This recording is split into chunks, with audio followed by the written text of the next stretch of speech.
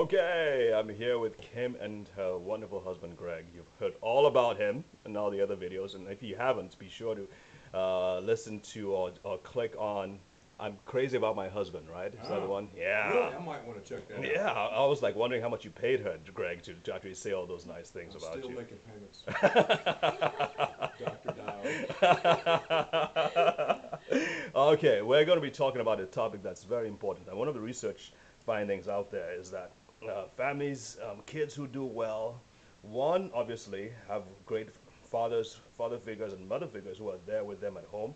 But another thing they're finding out is the fact that the kids who do well have regular dinner times together.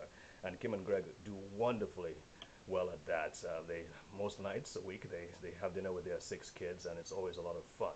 So you guys go ahead. Tell me about why did you decide to make this a priority in your lives? Well, because I get hungry at least once a day. Well, I think both of us grew up in families that had a regular dinner time. My dad went to the office, came home, and expected to hang out with his family, and I did the same thing. And Kim grew up with her family having meals regularly like that, and we just we're everybody's so busy right now, and we got a couple of kids in college and in sports, and who knows what all is going to happen tomorrow that I can't tell you about today. But Right. um, but we just feel it's important to get that connect time, because sometimes we'll have breakfast together. We wake up at different times, but we usually try to catch breakfast together before everybody goes their separate ways. But um, That must be hard. It must be hard to get everyone together for breakfast. it is. I mostly if I wake up later, it actually works out better. So I'm doing my best to try to help that, waking up as late as possible to make sure we all get together. Because, but the dinner time is a time when we can just kind of, ideally, you want to have all your iPods, your iTouches, your iPhones, your i this, your i that, put in a drawer somewhere and then come to Right. the table. But that doesn't always happen. Sometimes we'll sit around the table, and the idea is to connect, but sometimes our connectivity is not so much, one on one, but one through one through one to one. I mean, sometimes we'll sit there at the table and play chess with each other, or words with friends, or some goofy eye touch thing, or but at least the bottom line is, if we can all get in one room together for 45 minutes, and connect somehow, and just talk about the day, and talk about what's important, and maybe decide who's going to do the dishes, because I don't want to do them every night. Right. um, that Forever. we see benefit to that. So Right, and again, that's the most important thing. You guys all coming together. Now, obviously, there might be different things people want to do, but I see you're holding your kettle corn in your hand. oh Is my that is that gosh. is that dinner, Greg? Well, it's been dinner before, or sometimes this is a breakfast meal. It can be a quick lunch meal. We've had it for dessert. You and I have sat down and watched movies, and Right, sometimes what I'll actually do is I'll sneak this into the movie theaters because I don't like buttered popcorn, right, and right. so we'll.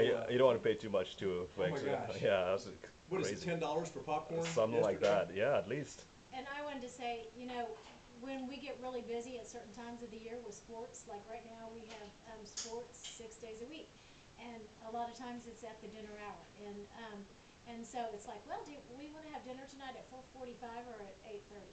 And so not ideal for the dinner time, but we still absolutely make it a priority to all sit to get down together and have dinner whatever time that may be. Right. And so yeah, and one of the things that we've decided with our dinner time, at one, like we've talked about, we have some older teenagers, and we had all the teenagers were kind of down on one end of the table, and so we would find that conversations would get fired up with the teenagers down there, and then there's another one going on down here, and someone else here, and so there was just a lot of chaos and confusion, and so we actually arranged the seating, and we kind of split the teenagers up so that they're not just gonna connect with one another, but that to just open it up with the whole family so that there's more conversation and discussion, and sometimes we'll share something that we learned in school that day, or something about the day or whatever, and so to just open up conversation so that there's not a bunch of little conversations going on, but that we can all benefit. And sometimes we even have to say, hang on, he's talking, let's hear from him, and then we'll hear from you. Right. So, Right. but we like to keep dinner time fun, and, and I like to put on something healthy to make sure that everybody gets a healthy meal that day. Uh-huh. Because, And sometimes that means we may not necessarily be excited about eating it. Not me, I mean, I am with the kids. But, you know, we'd rather see them try to eat something healthy than, you know, and some Greg's of, good, some of the he'll, stuff he'll that, eat anything, I put on for yeah, him. I learned that a long time ago.